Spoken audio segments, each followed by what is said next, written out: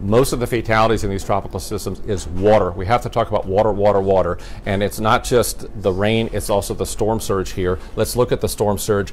Independent of that category, it is about the speed and the size of the system that can make the storm surge really in incredible numbers here. We're still looking at that 9 to 13 feet on some of the coast of North Carolina, even northward. So even northward, well away from the center, well away from the cone, you can still get these high values. And the longer we hang around with those hurricane force winds, the further inland you can push that storm surge. Not going to be surprised to see storm surge a mile, mile and a half inland, maybe even 2 miles or more in some cases, the longer we have this system hang around. So that's another one of the threats with the water.